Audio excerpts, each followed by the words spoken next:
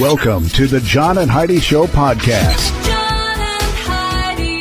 Here's John and Heidi. Today is a special day, Heidi. Do you know what today is? What is today, John? I thought you would never ask, Heidi. It is Wednesday, the 18th day of September. Today is the Air Force birthday. Happy birthday, Air Force. National First Love Day. Oh, Aww. First Love. National Cheeseburger Day. And what if a cheeseburger was my first love? It very well could have been. National Respect Day, Purple Bra Day today. Okay. Read an ebook day, Rice Krispie Treats Day. I love those, and I haven't had them in years. What else do we have here? Chiropractic Founders Day. That's cool. Nice. National Cartoonage Day. All right. National Day of Civic Hacking. Uh-huh. And we'll do one more. How about this one right here? Miso Day. M-I-S-O. Is that a wine? It's a soup, I think. Oh, is that a soup? Okay. See, I don't know what it is. I'm not cultured. You know that. All of that happening. And I have a guest joining me. We've got Ben Macintyre. He's a best-selling author of a bunch of books, and he's got a new one out called The Siege. We're going to chat all about it coming up. Charlie has Parkinson's. Recently, Charlie started wearing a bracelet from VitaTech Healing. I'm an avid golfer, and I was going to give it up this year. I just deteriorated that much. Now I'm back to golfing, enjoying it, having a good time. I just can't stress enough how good it is. Click on radiosavings.com to hear more of Charlie's story and find out how VitaTech Healing is helping others with ADHD, fibromyalgia, autism, and more. Plus, find radio-only savings by clicking the link at radiosavings.com. That's radiosavings.com. Now, surveys and studies and such brought to you by BetterCreditCards.com. Many game shows are back to airing new episodes this month following the summer reruns, and that's good news because watching them is good for your brain.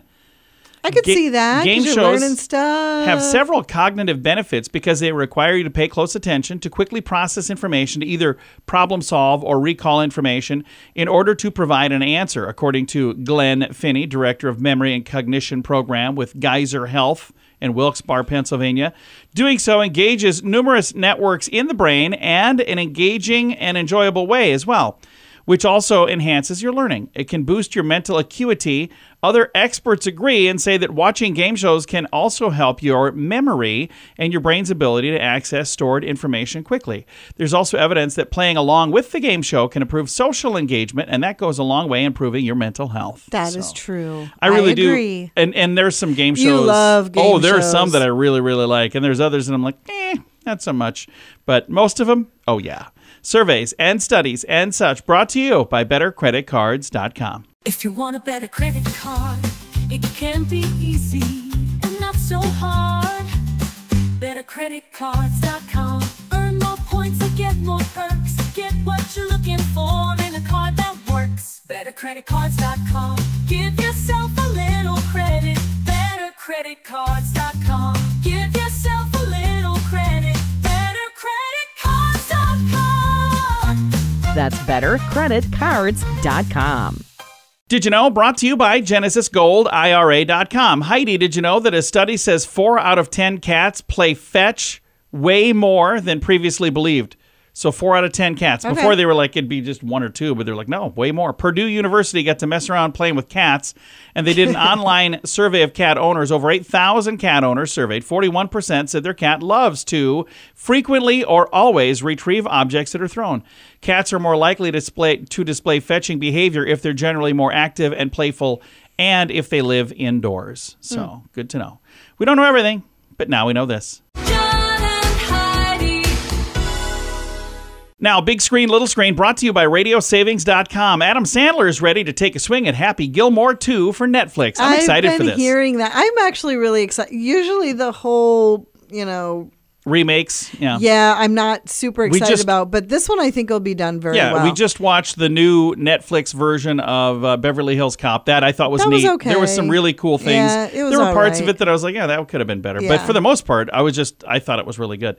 Happy Gilmore 2 is officially in production. No plot details yet. So exciting. And did someone say Beetlejuice a couple of times? Like 3? The mischievous demon triumphantly returned to unleash his mayhem at the box office. That's done really well. I've got 2 different stories, both of them saying, the one was saying it was expected to do well, because that story came out before the weekend, and the other one came out after the weekend, and it said it did well. So it did well. I have not seen it. I do have friends who have gone out to see it. And I'm seeing Beetlejuice merch everywhere. I've not seen the film yet, but I've had friends who did see it, and they did like it a lot. So I'll have to go check it out. Big Screen, Little Screen, brought to you by RadioSavings.com.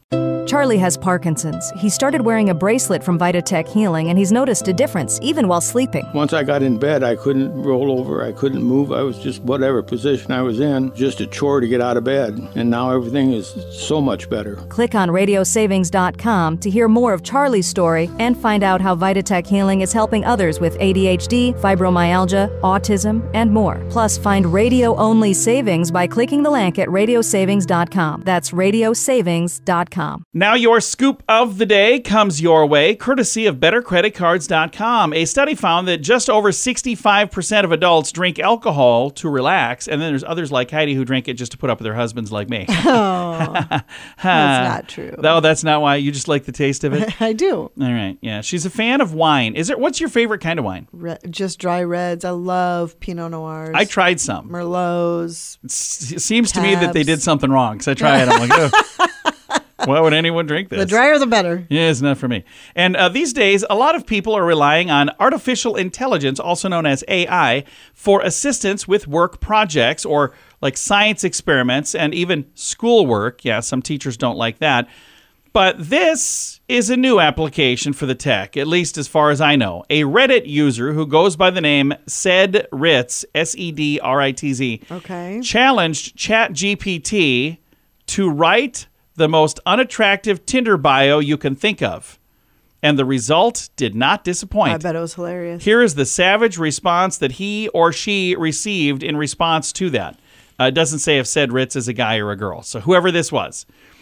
Here's the response. This is supposed to be the, what was it called again? The most unattractive Tinder bio. 42-year-old couch potato with a passion for complaining, looking for someone who doesn't mind my 12 cats and can tolerate my collection of toenail clippings. Ew. I don't believe in deodorant, and I think showering is overrated. My ideal date is watching conspiracy theory videos on YouTube while eating expired canned foods. Ew. No, I won't stop talking about my ex, and yes, I live with my mom. Swipe left if you can handle the real me. Yeah. You know, there's some things on there that I'm a little too close to because conspiracy theory videos, yeah, I kind of like that. I do believe in deodorant, though. I don't have toenail clippings. No, I have 2 that's dogs nasty. And no cats. And also, I am not on Tinder at all. And you don't live with your mom. No, I don't. But I live with you. You're my You do? wife. That's why I'm not on Tinder. Scoop of the day comes your way, courtesy of BetterCreditCards.com. Can your IRA or 401k stand up to the next financial crisis? By allocating a percentage of your retirement into physical gold and silver with a tax-free rollover, you can diversify and safeguard your holdings from turbulent markets and economic downturns. Safeguard your assets with a tax-free rollover with a Genesis Gold IRA, the only IRA that can hold physical precious metals. Protect your retirement today with a simple phone call and receive your free gold and silver guide. Call 1-800-200-GOLD or visit GenesisGoldIRA.com. Thank you for listening to the John and Heidi Show on a Friday. Excited to visit right now with Ben Macintyre, best-selling author, and he's got a brand new book out called The Siege. This ain't your first rodeo, Ben. You've been doing this now for a bit, haven't you? I've been going for a fair bit, John. I think this is now my 15th book. Wow. So I'm going back at least 30 years. So yeah, it's been an absolute blast. I mean, it's been great fun. But this book is in a funny way, it's very different from anything I've written before. It's a much more intense, closely monitored drama. This all takes place over the space of just 6 days. And it leads up to a moment, and I won't give away what happens, but there's an incredibly exciting finale to it. So I've really loved writing this one. Now, I know this event really happened, but the way you put this book together, is everything in this book based on something true, or is it a novel set there? No, this is an entirely true story. I mean, every single word of this happened. Every quote that I give to someone is true. I mean, if somebody says something, I know they said it. So this is a non-fiction narrative. It may read like a novel. I hope it does in parts, but not one word of it has been made up. This happened on the streets of London in 1980. Now, this event happened 45 years ago, but it was a big deal, so a lot of people remember this. At the time, it was the biggest breaking news story in the world. I mean, there were correspondents flying in from all over the globe to cover it. CBS alone sent in 6 different correspondents from around the globe to cover this. And it began in a very ordinary way. But in order to give it some context, let me just explain what was happening at the time. Many of your listeners will remember the Iranian hostage crisis in Tehran, where American diplomats and others were taken hostage. That was still ongoing at this time. And 6 days after American special forces attempted to liberate those hostages in Tehran and failed, the Operation Eagle Claw, which went so appallingly badly wrong, 6 days later, in a kind of tit-for-tat operation, 6 Iranian Arab gunmen attacked the Iranian embassy in London. Now, they were opposed to the Ayatollah.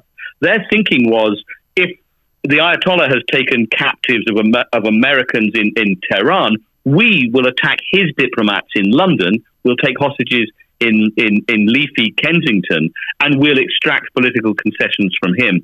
So what that kicked off, they burst into the embassy here, overlooking Hyde Park, took 26 hostages, demanded the release of Arab prisoners held by the Iranian regime, and kicked off an astonishing 6-day standoff that ended very dramatically on the 5th of May 1980, when the SAS, the British Special Forces group, stormed the embassy. And I was a teenager at the time, John. It was a bank holiday here in London, and I was watching the television idly, and it cut to these extraordinary dramatic images of men in black balaclavas storming the Iranian embassy. And anyone who was alive at that point, a British person, that moment is imprinted on their memory. Absolutely. Now, Ben, this happened 45 years ago. Was it hard to find people to talk to that have a firsthand account of what happened then?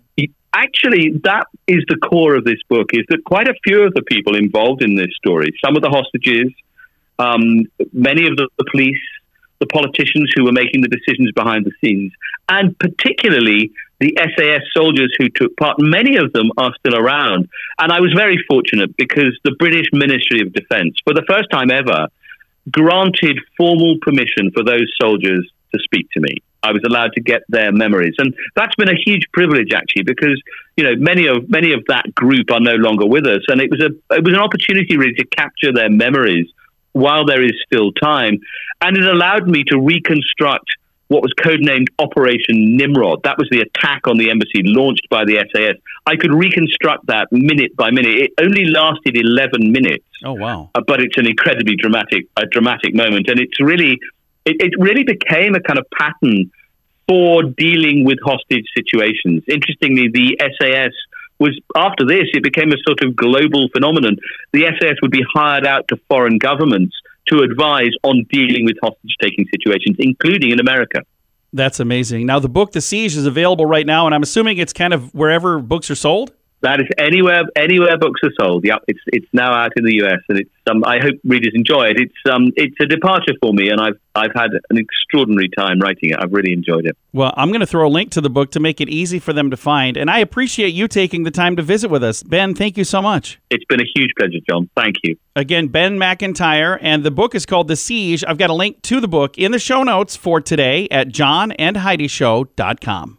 Charlie has Parkinson's. Recently, Charlie started wearing a bracelet from VitaTech Healing. I'm an avid golfer, and I was going to give it up this year. I just deteriorated that much. Now I'm back to golfing, enjoying it, having a good time. I just can't stress enough how good it is. Click on radiosavings.com to hear more of Charlie's story and find out how VitaTech Healing is helping others with ADHD, fibromyalgia, autism, and more. Plus, find radio-only savings by clicking the link at radiosavings.com. That's radiosavings.com. Fun fact for you, Heidi. What's that, John? More people speak English as a second language than people who use it as their first language. Oh, I bet. That's kind of crazy to think about that. Fun fact for you, Heidi. What's that, John? Through the process of evaporation, condensation, and precipitation, all water on Earth is millions of years old. It just keeps being recycled over and over and over. Fun fact for you, Heidi. What's that, John? It has been determined that the closer your index and ring fingers are in length, the more verbally aggressive you are. So look at mine. They're pretty close in length. I don't know. Does that mean I'm verbally aggressive? Look at my fingers. I don't know. All right. And fun fact for you, Heidi. What's that, John? The majority of your brain is fat. I think we've talked about that. And our final fun fact and some of ours are fatter than others. Yes, mine is way fatter. And a fun fact for you, Heidi. What's that, John? Tic Tacs got their name from the sound they make when tossed around in the container. I knew that. Tic Tac, yeah. Tic Tac, Tic Tac. There That's we go. funny. Several fun facts. Now, thanks for listening to The John and Heidi Show. If you want a better credit card, it can be easy and not so hard. BetterCreditCards.com. Earn more points and get more perks. Get what you're looking for in a card that works. BetterCreditCards.com. Give yourself a little credit. BetterCreditCards.com. Give yourself a little credit. BetterCreditCards.com. That's bettercreditcards.com. Time now for the Mint Mobile question of the day. It comes your way courtesy of mintervention.com. Question, Heidi. Almost 70% of women agreeing that skipping this has a worse impact on their day than skipping breakfast. What is it? Exercise? No, a shower. Skipping a shower has a worse impact. There have been times where I've been running late and I'm like, I'm going to just go. And then the whole day I'm like, I should have just. And I remember one day I even went home and took a shower. I'm like, I couldn't do it. It was not for me. So, I don't know. Your results may vary. Mint Mobile question of the day comes your way, courtesy of mintervention.com. Charlie has Parkinson's. He started wearing a bracelet from Vitatech Healing, and he's noticed a difference, even while sleeping. Once I got in bed, I couldn't roll over. I couldn't move. I was just whatever position I was in, just a chore to get out of bed. And now everything is so much better. Click on radiosavings.com to hear more of Charlie's story and find out how Vitatech Healing is helping others with ADHD, fibromyalgia, autism, and more. Plus, find radio-only savings by clicking the link at radiosavings.com. That's radiosavings.com. Time now for some weird news brought to you by WeirdGiftOfTheDay.com. A couple of popular YouTubers have created a giant, fully functioning iPhone, measuring almost 7 feet tall. Wow. They constructed the giant-sized version of an iPhone 15 Max, which set the Guinness World Records for the largest smartphone replica. In order to qualify for the record, the phone was required to actually work. So it was made using an 88-inch TV screen for the screen and was able to send text messages and emails, operate all of the apps, and even take photos. It also has a flashlight and a charging port, which fits the largest USB-C cable in the world. Oh, that's crazy. Yeah, that is kind of crazy. Why would you do that? Just to get a world record. People are insane with those things. An 88-inch television for the screen. That thing is huge. Again, it's over almost 7 feet tall, so not quite. So there you go. Weird news brought to you by WeirdGiftOfTheDay.com. Time now for the list brought to you by BetterCreditCards.com. Favorite cereal, Heidi, what is it? I like Count Chocula and Boo Berry. Well, let's see if they made the list of the top sure they cereals. Didn't. It says if you're in a mood to spark a debate at work today and get some people angry, ask about their favorite cereals. And this is the top 10. And I've got a link to the whole thing if you want to read it all. 10, Cocoa Puffs. 9, Honey Bunches of Oats with Almonds. 8, Lucky Charms. 7, Frosted Flakes. 6, Apple Jacks. 5, Fruit Loops. Oreo O's come in at number 4. Captain Crunch Berries, number 3. I do like Captain Honey Crunch. Nut Cheerios, 2. The voice of the honeybee for many, many years is a friend of ours. Yes, so he is. he'll be happy to know that. I'll send this to him. And the number 1 answer is Cinnamon Toast Crunch.